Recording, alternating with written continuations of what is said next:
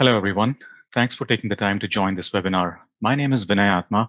Currently, I'm the Principal Product Manager in the Alexa team at Amazon. I really appreciate this opportunity from Product School to share some of the learnings and insights that I've built over the years as a product manager. Before we get into the details, a little bit about my background. I am based out of Silicon Valley, San Francisco Bay Area. Like a lot of Silicon Valley PMs, I started my career as an engineer writing code in C and C++.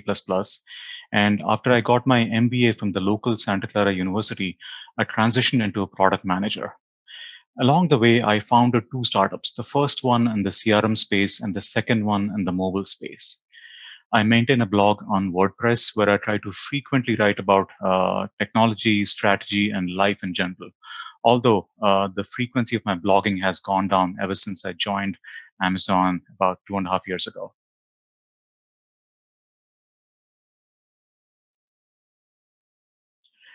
Like any other skill in life, I truly believe that product management is an acquired skill. It's something that you gain by deliberately practicing over and over again.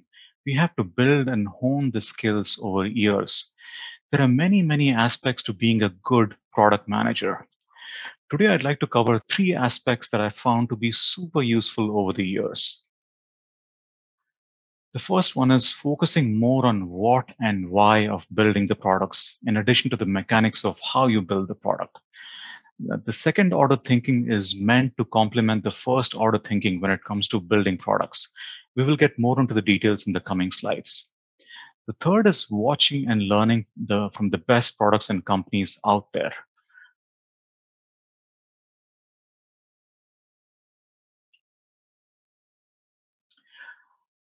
Most product managers that I see out there spend a lot of time on the mechanics of building and launching features. This is talking to the stakeholders, writing Jira stories, getting UX mocks developed, working with the engineers to schedule and slot them into sprints, figuring out the dependencies between the front end, the back end, and the other teams and other divisions within the company. This is what I call the how aspect of building the products. While that is good, I have noticed that PMs usually don't spend enough time on understanding the big picture of the business. This is what is the business problem that we're trying to address? What are the different customer segments that our business or our product has? This feature that we're building, does it affect one customer segment or all customer segment? What business impact does it drive for my company? Which KPIs does it move the needle on? By how much? How much does this feature tie into the overall product strategy and priorities that the leadership has set for this year and maybe even for the next year? I think it's super important for product managers to spend some quality time learning and understanding the business aspect of what and why, in addition to the pure mechanics of building and launching product features. To be honest, I have been guilty of this in the past, where I spent more times in the mechanics of building the product. But in the recent years, I've gotten much better at deep diving into the business aspect of product management.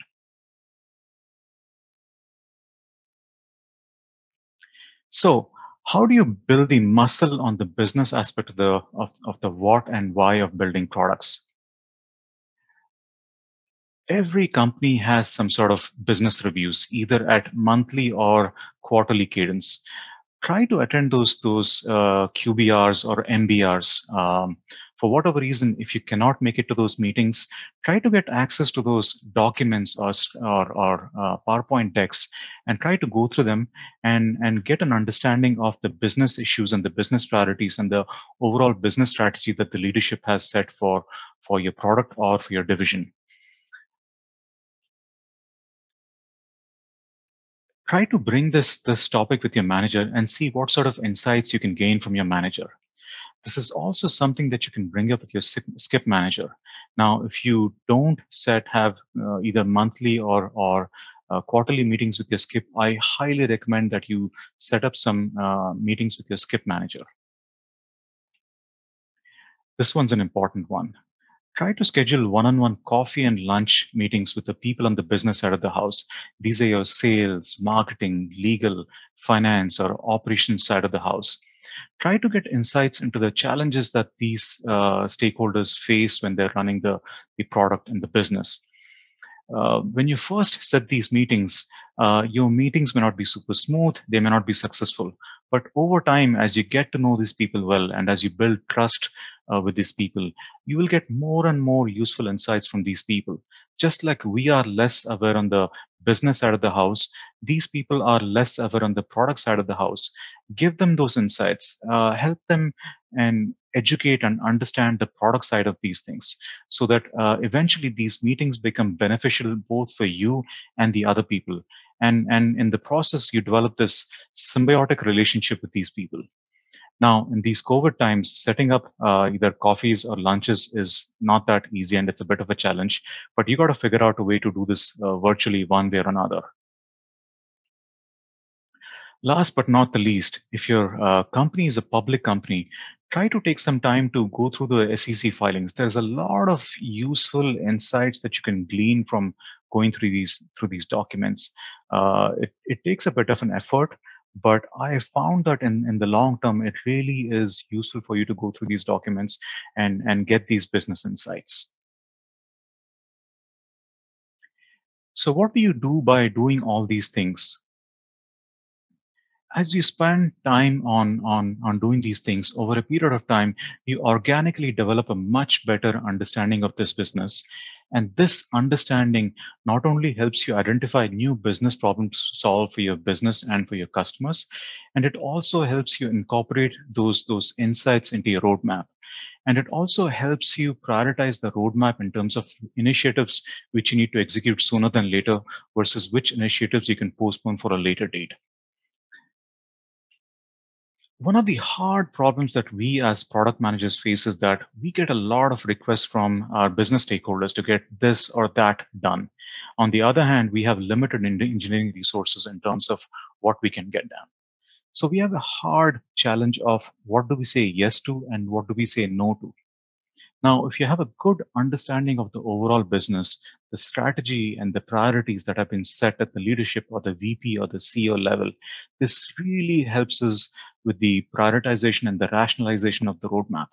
It really becomes easy for you to have the conversation with the stakeholder to say, look, guys, this is what we are going to prioritize for the next 6 months or 12 months. And here are the priorities that we're going to drop because this is what I'm hearing as a prioritization from my VP and my leadership. It really helps you to say no in a rational manner. By speaking the business language as opposed to the product language, you will be seen as a much more credible business leader and not just a product leader who talks about features and products. Overall, in my experience, I would say that building an understanding of the business will help you develop a much better product and drive a more meaningful business impact for your company. Shifting gears. So, what is second and the nth order of thinking? How is it different from the first order of thinking? As product managers, our primary job is to identify problems and solve them for our customers. With first order thinking, we start with a problem first. We identify a solution and build that solution into the product and launch it. First order thinking can be characterized as simple or sometimes superficial thinking of or the understanding of the problem at hand. More often than not, with first order thinking, the tendency is to go with the first solution that comes to my mind and take a quick and an easy path. On the other hand, with the second and the nth order thinking, the approach is to deep dive into the problem and understand it in the context of the overall business strategy and priorities. With second order thinking, you understand the stated and the unstated needs of the customer and the overall business. With second order thinking, you deep dive into the problem and you try to come up with multiple solutions for the same problem and you evaluate the pros and cons of each option. You apply critical thinking to evaluate these options. Which one of these options cause the least problems? How do these options impact my overall product ecosystems? Are these options extensible? Meaning, can I build upon it in future? Or am I hitting a dead end? What is the cost of building this feature? What is the cost of maintaining it on an ongoing basis? Is the particular option more error prone? How does this impact cost? How does this intersect with the overall architecture we have for the product? How does it impact the overall performance of the product? These are all the sort of things that you consider as a part of your second and the nth order of thinking.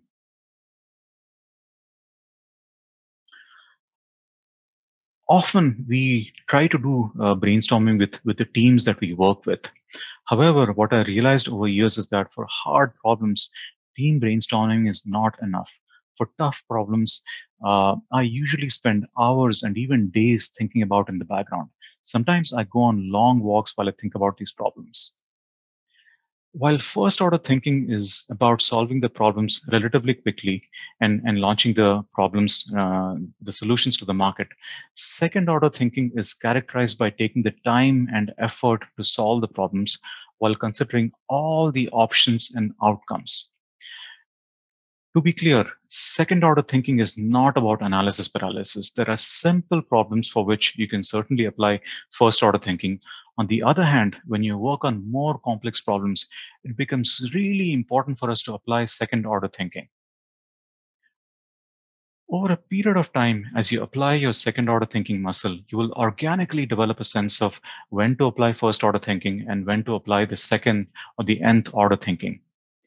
And what I realize is that with second order thinking, because you do a deep dive of the problems to understand the stated and the unstated needs of the customers, and you have evaluated a range of options before you chose an optimal solution for execution, there's a higher likelihood of you delivering a more sophisticated product that delivers um, user delight for your customers. And in the process, you avoid any mistakes along the way.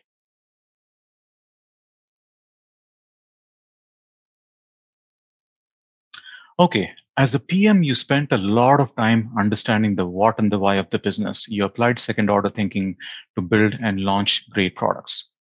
Now, how do you know that the feature that you build will generate user delight? How do you know that the your customers will adopt your product over your competition's product? The reality is this.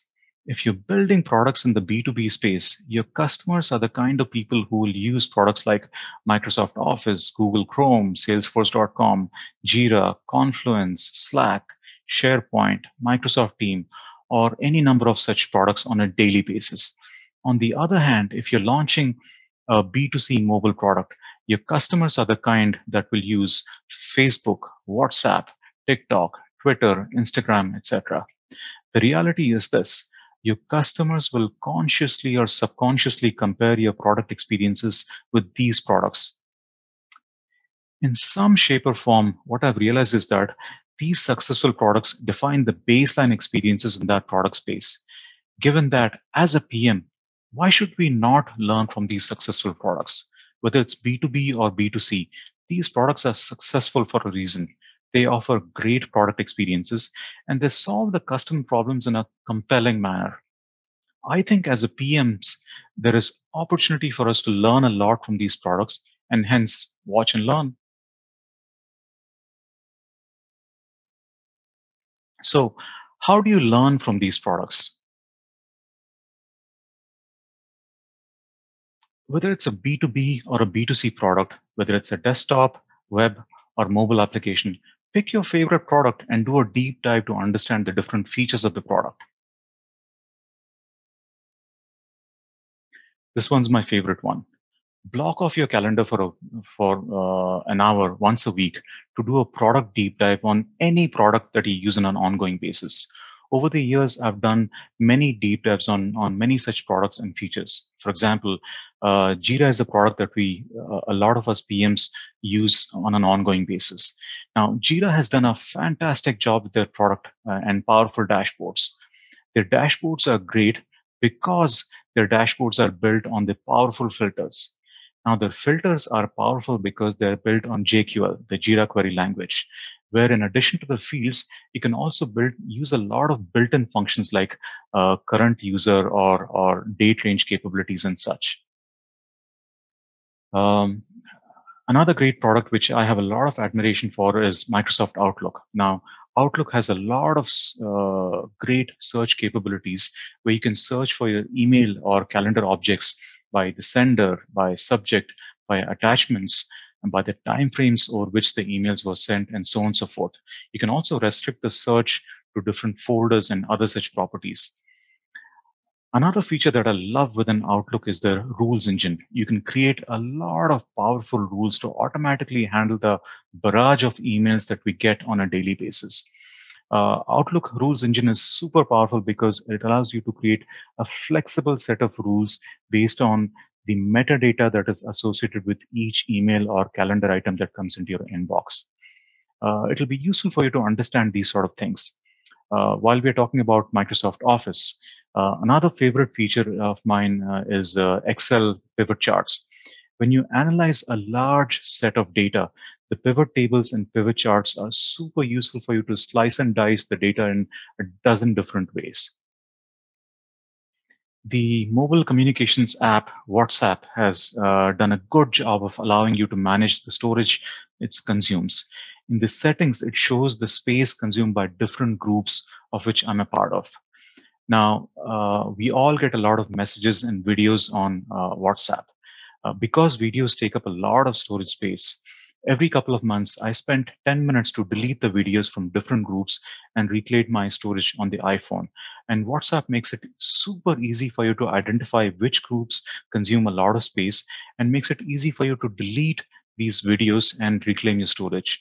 Again, these are all examples of how different products offer different compelling user experiences to solve their customer problems.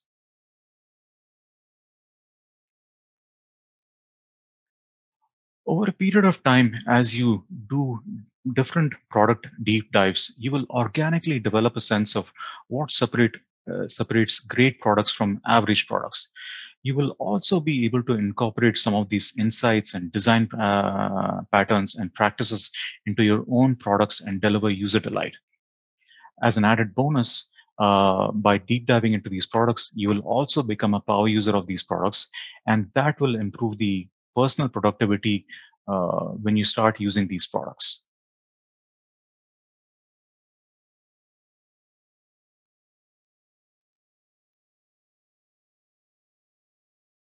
To summarize and bring it all together, as product managers, we have one job and one job only: build great products, solve customer problems, and deliver business impact. To do that as PMs, first, we need to focus on the what and why to gain a deeper understanding of a business, in addition to the mechanics of building and launching features for the products that we manage. We need to practice the second order thinking by deeply diving into the problems and solutions that we work on. Third, we have an opportunity as product managers to watch and learn from other successful products and incorporate those learnings into the products we build. Thank you for taking the time to watch this webinar, and I sincerely hope that you gained a few insights from this session. Feel free to connect with me via email or via LinkedIn. My email is Vinay_Athma@yahoo.com. Thank you and have a rest of your wonderful day.